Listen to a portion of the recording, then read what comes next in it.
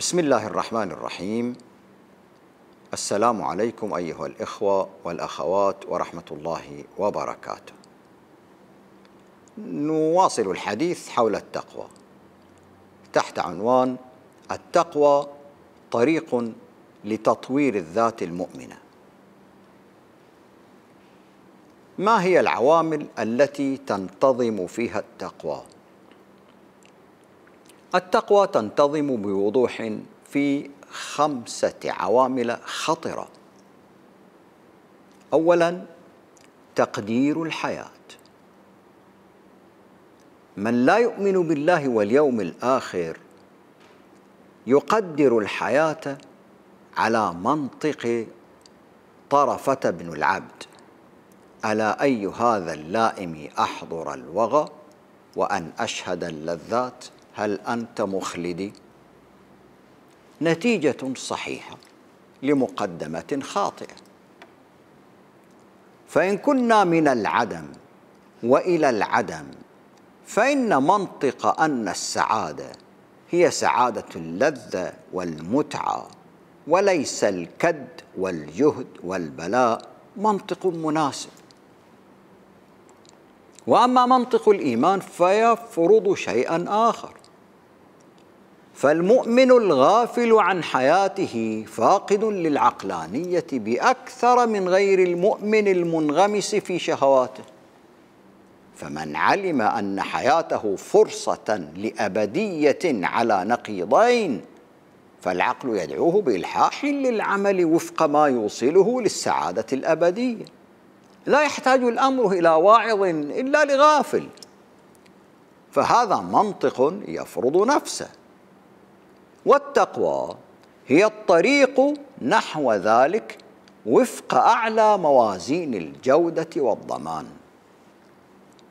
وأما إضاعة الفرصة في العبث واللهو أو في التصرف بلا منهجية موصلة للغاية المرجوة فهو غباء محض في شرعة الإيمان.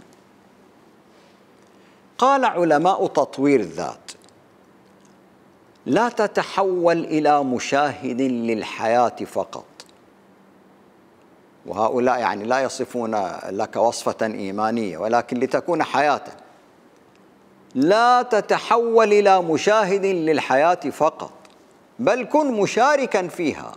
الحياة أقصر من أن نضيعها في تسجيل الأخطاء التي ارتكبها غيرنا. أنقل أنا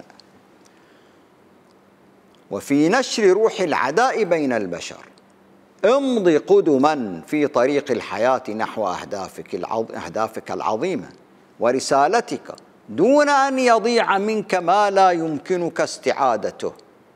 اعبر رحلة الحياة بأفق متسع ورؤية واضحة، والفكر الرحب يستطيع إدراك تجارب الآخرين ليتعلم منها. ابدأ من حيث انتهى الآخرون.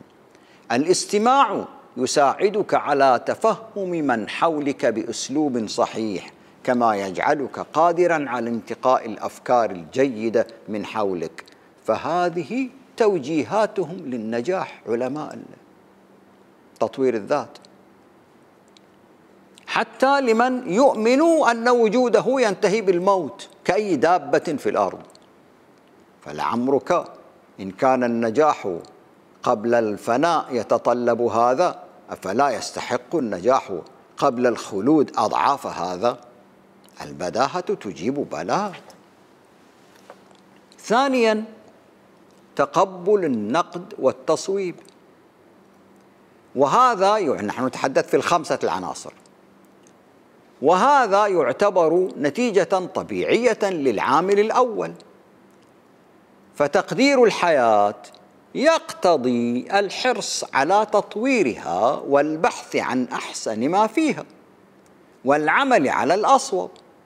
ولأننا نعلم أن تفكيرنا مستأنف بطبيعته يراكم المعرفة بالتجربة والتعلم والتفكير والتأمل، وأن فوق كل ذي علم عليم، وأن المعرفة والعلم لا حدود لها، وأننا خطاؤون بطبيعتنا. فاحترام هذه الطبيعة يفرض قبول النقد والتصويب وإلا كنا أنانيين ننظر من خلال ذواتنا، نستحسن ما حسنته لنا نفوسنا ونستقبح ما قبحت، وهذا خلاف منطق التقوى، بل خلاف العقل والحكمة. ثالثا، العنصر الثالث الاكتفاء الذاتي. يعرف الاكتفاء الذاتي بأنه مرحلة عالية من تقدير الذات والثقة العالية بالنفس، علماء التطوير يعني. مرحلة عالية من تقدير الذات والثقة العالية بالنفس، يكون الشخص المكتفي بذاته متصالحا مع ذاته، مدركا لجميع نقاط قوته وضعفه، فيعمل على تعزيز نقاط قوته وقبول نقاط ضعفه والسعي لتحسينها والنمو الشخصي تدريجيا. هذه هي حالة من الإيمان بالذات وتلبية احتياجات النفس من الداخل، وليس من الأحداث أو الأشخاص أو الظروف الخارجية. إنه يدرك قدرته على تلبية احتياجاته النفسية والعاطفية والمادية بنفسه، دون الاتكال على الآخرين أو انتظار الظروف الخارجية حتى تتحسن. إنه قادر على الانفتاح على الآخرين واكتساب الخبرات والتجارب من خلال تعامله معهم، دون التعلق بهم أو التفكير باتباعهم، فهو متحرر تماما من آراء الآخرين، ولا يحتاج إلى الحصول على موافقتهم ولفت انتباههم أو الحصول على القيمة الشخصية من خلالهم. إنه يتميز بقدرته على إنهاء العلاقات السامة والمستنزفة دون أن يكون لذلك تأثير كبير على حياته وحالته النفسية. كما يكون قادراً على انتقاء الأشخاص من حوله بطريقة صحيحة مبنية على التوازن في العلاقة. إنه يتميز بشخصية مستقلة يصعب التأثير عليها من الآخرين، كما يمتلك مجموعة من المبادئ والثوابت التي يتبناها عن قناعة، ما يساهم في استقلال شخصيته. إنه يستطيع تجاوز الكثير من العقبات التي يواجه الشخص الاعتمادي والمتردد أو الذي يتأثر بمحيطه بشكل مفرط. هذا ما يصف به العلماء، وليس هذا كلام العلماء في تطوير الذات، هذا ما يصف به العلماء الفرد المكتفي ذاتيا. فما علاقة ذلك بالتقوى؟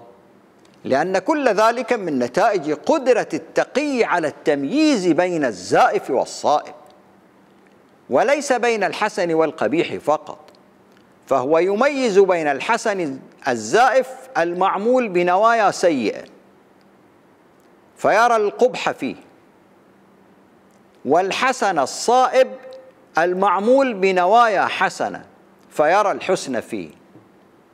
فللتقي معايير أعلى ممحصة للقيم في تنزلها في الحياة.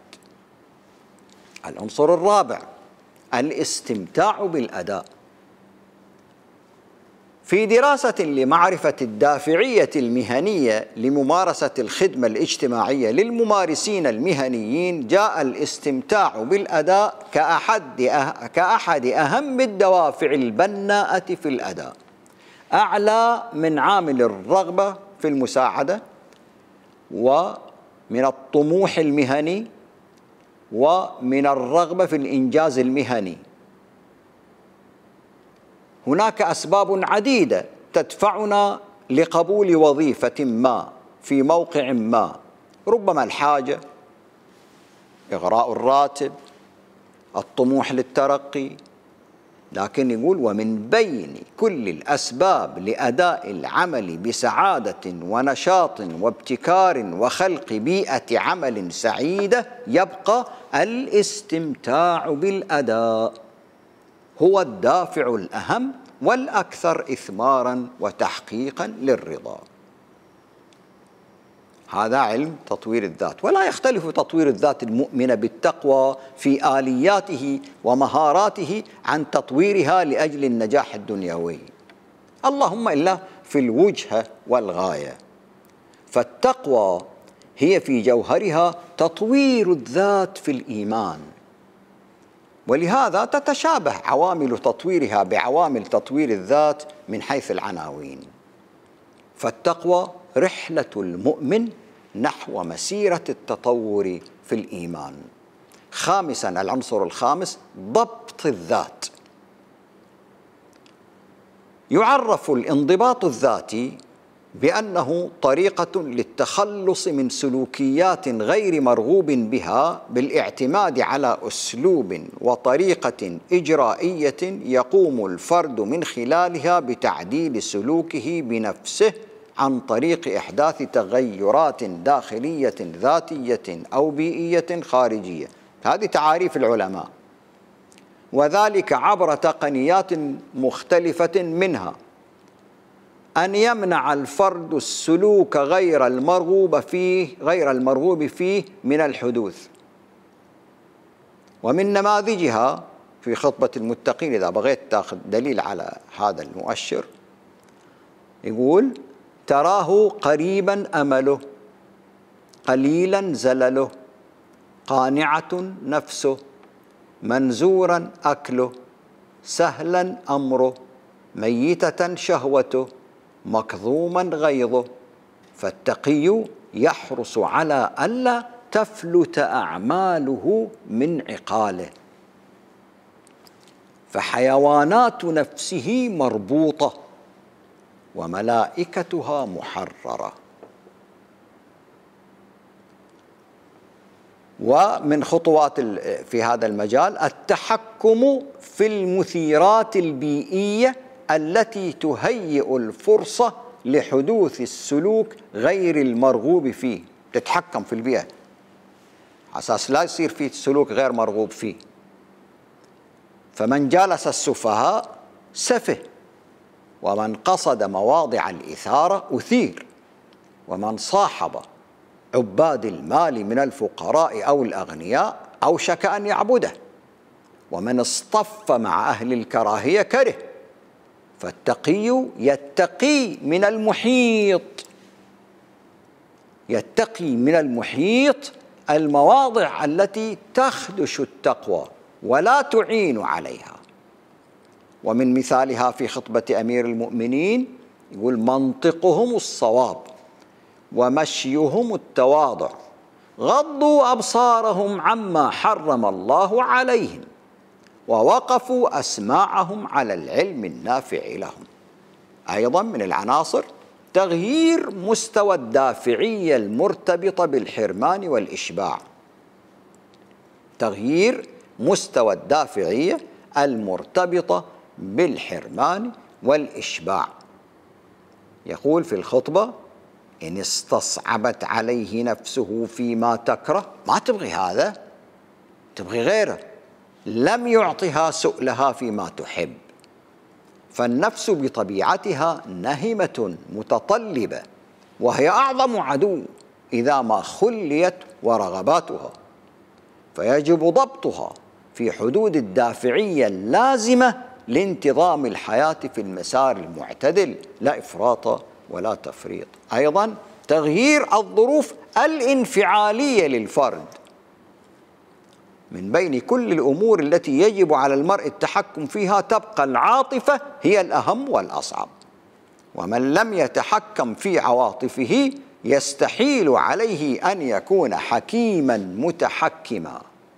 ومن أمثلتها في الخطبة: تراه هذا المتقي مكظوما غيظه، الخير منه مأمول، الشر منه مأمون، يعفو عمن ظلم، ويعطي من حرم، ويصل من قطع، بعيدا فحشه، لينا قوله، غائبا منكره، حاضرا معروفه، مقبلا خيره، مدبرا شره، في الزلازل وقور، وفي المكاره صبور، وفي الرخاء شكور، لا يحيف على من يبغض، ولا يأثم في من يحب، يعترف بالحق قبل أن يشهد عليه، لا يضيع ما استحفظ ولا ينسى ما ذكر، ولا ينابز بالألقاب ولا يضار بالجار، ولا يشمت بالمصائب، ولا يدخل في الباطل، ولا يخرج من الحق.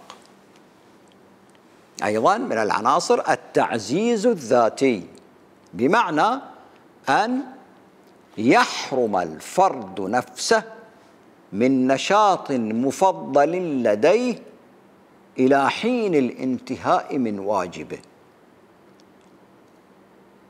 ومثلها في الخطبة، إن استصعبت عليه نفسه فيما تكره لم يعطها سؤلها فيما تحب. ومنها أيضا منزورا أكله، سهلا أمره، حريزا دينه، ميتة شهوته، كل شيء تحت السيطرة. والخطورة ليست في فشل قفز المرء على هذه العوامل الخمسة، اللي هي تقدير الحياة، تقبل النقد والتصويب، الاكتفاء الذاتي، الاستمتاع بالأداء، ضبط الذات. الخطورة مو إذا أنت فشلت في القفز على هذه العوامل، وإنما هي في النجاح، إذا نجحت أن تقفز عليها، لأنه ثمة سقوط حتمي في هذا النجاح. التقوى سبيل للحكمة. نتوهم التقوى في غير مواضعها ومواضيعها، فنظن أنها هي والالتزام بالحلال والحرام وأداء الفروض أمران لا ينفصلان. بلى، كثيرا ما ينفصلان. فما كل ملتزم بأوامر الدين تقي، ولكن كل تقي، كل مؤمن تقي ملتزم، إذ التقي حكيم. فأحيانا يظن المؤمنون بأنفسهم التقوى ويظنون أنها كما يظنون، ويعتقدون أنه باتت الحكمة تتفجر من جوانبهم، فيقولون على الله ما لا يعلمون، حتى إذا جاءت ساعتهم فضحوا أنفسهم وأوهنوا دينهم. فكم من مجازف على الله منهم بالغيب، ظانا بنفسه الدنو من مراتب الأولياء، مستقلا قارب اتقوا فراسة المؤمن. حديث: فإنه ينظر بنور الله، فيأخذ الحديث يطبقه على نفسه ويتفرس. فمنهم من يوقت لخروج المهدي، ومنهم موجود الآن موجود، ومنهم من يوقت للقيامة، ومنهم من يوقت لزوال إسرائيل. بشر الموقتين على الله بالخيبة، لأنه خلاف التقوى. فالتقوى تعني أن لا نجازف بشيء إلا أن يكون لدينا أمر إلهي. فمثلا قوله تعالى: اذهب بكتابي هذا فألقه إليهم ثم تول عنهم فانظر ماذا يرجعون. تصرف سليمان على عكس المعطيات التي رفعها له عينه هدد بن همال، هدهده الجوال هدد قدم معطيات تتطلب الحذر، فقال: إني وجدت امرأة تملكهم وأوتيت من كل شيء ولها عرش عظيم. فالتقوى تقتضي غير ما أمره به سليمان. إنه من سليمان وإنه بسم الله الرحمن الرحيم ألا تعلوا علي وأتوني مسلمين. كيف يعني مغرور سليمان؟ فالتقي لا يفرط في الثقة كعادة ملوك الاستبداد. فإذا رأيت من ولي ما ظاهره مجازفة فاعلم أن أمرا أعلى قد صدر له. ومتى ما صدر الأمر للتقاة العظام فإن لهم من الإيمان واليقين ما يمضيهم فيه بلا تردد، مهما بدا لعقولهم أنه غير منطقي، فأمر الله عندهم فوق تدبير عقولهم. ومثلها قوله تعالى: اذهب إلى فرعون إنه طغى. تقوى موسى تفرض حكمته. قال: ربي إني قتلت منهم نفسا فأخاف أن يقتلون. قالا: ربنا إنا نخاف أن يفرط علينا أو أن يطغى. فهذا المتوقع من فرعون. ولكن ما أن قيل لا تخافا حتى انطلقا بقوة اليقين. ومن البادية بثياب الراعي إلى القصر بأبهة الملوك. فالتقوى تقف بالمتقي دون تقحم المجهول إلا أن يأمر الله، فلديهم من قوة الإيمان واليقين ما يدفعهم لاختراق القوانين المعتادة. ومثلها قول يعقوب: يا بني اذهبوا فتحسسوا من يوسف وأخيه ولا تيأسوا من روح الله إنه لا ييأس من روح الله إلا القوم الكافرون. اذهبوا بقميصي هذا فألقوه على وجه أبي يأتي بصيرا وأتوني بأهلكم أجمعين. كلها تتطلب خرق القوانين والحجب، لا يفعلها من لا ثبات لإيمانه. فالكيس الفارغ لا يقف منتصبا في وجه الريح.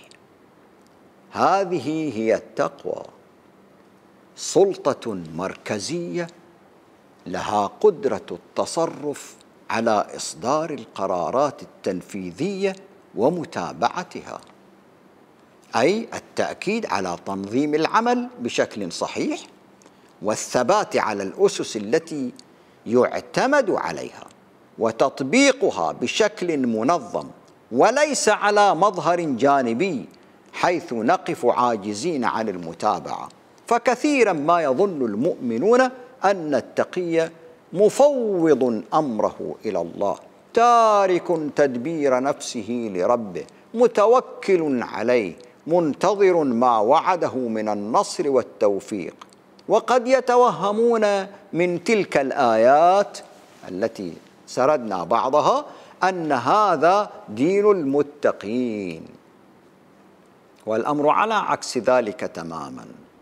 فدين التقوى هو الأخذ بالأسباب، العمل والرجاء من جهة، وهو القاعدة، ولكن ذلك لا يحبسهم في عقولهم وحكمتهم.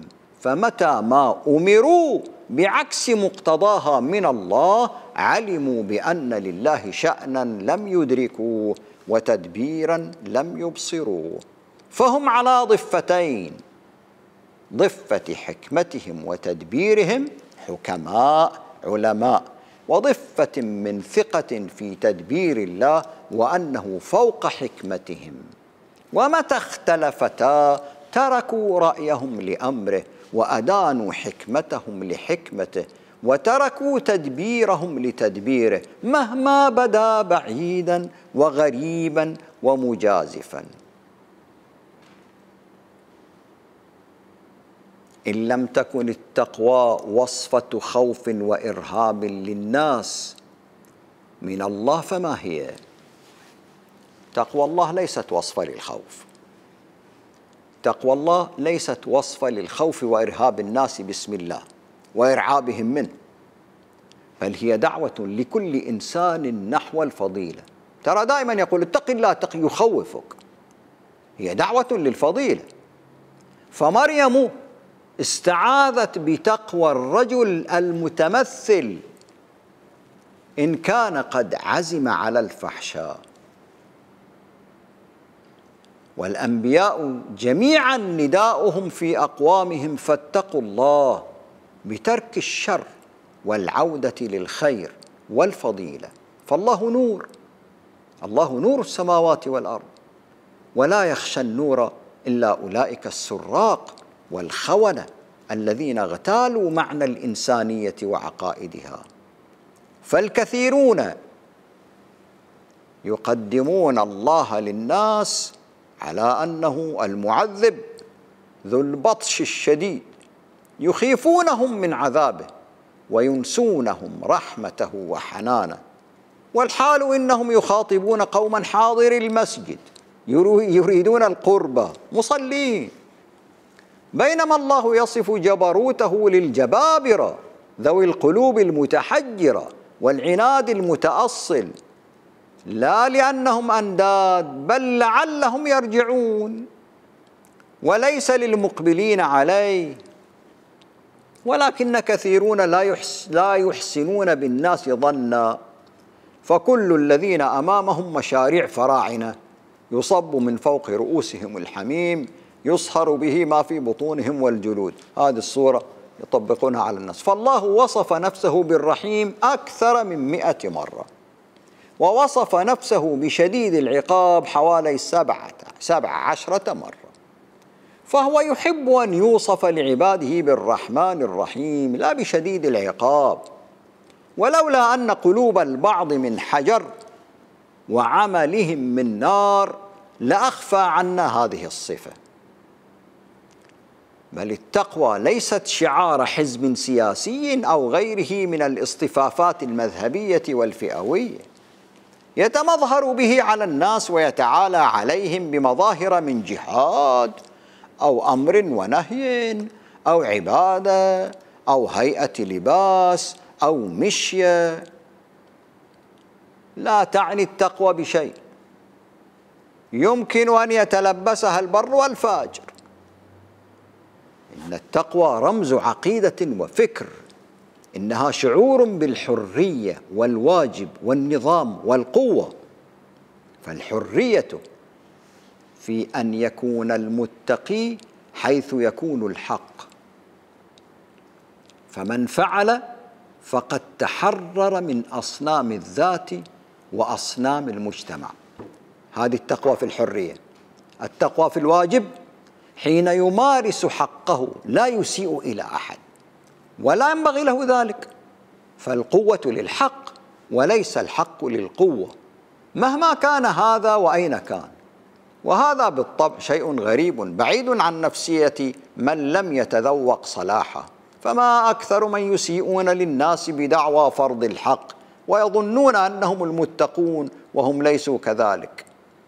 الثالثة والتقوى تحفظ النظام ولا تشيع الفوضى، حيث يرفع المدعون التقوى أنفسهم ورأيهم فوق الآخرين ويفرضون أنفسهم على الناس. فتقوى الله هي السبيل الوحيد الممهد لسلام مستدام يخدم عموم الناس وليس مسخرا لفئة من الناس دون غيرهم. وأما القوة في التقوى فهي في صلابة الموقف وقوة الإخلاص للمبادئ السامية. فالمؤمن المتقي حق تقاته قد وضع كل رجائه وكل إرادته وكل قواه في تقوى يضيء بها طريقه إلى قضاياه وعلاقاته ومثله العليا التي كلها خاضعة للتغيير وللأفضل.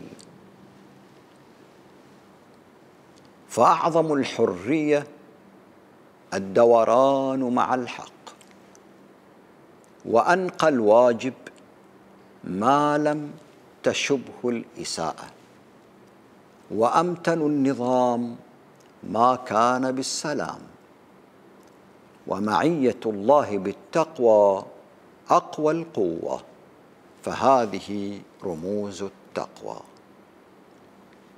نلقاكم إن شاء الله في الحلقة القادمة لنتابع حول نفس التقوى، والسلام عليكم ورحمة الله وبركاته.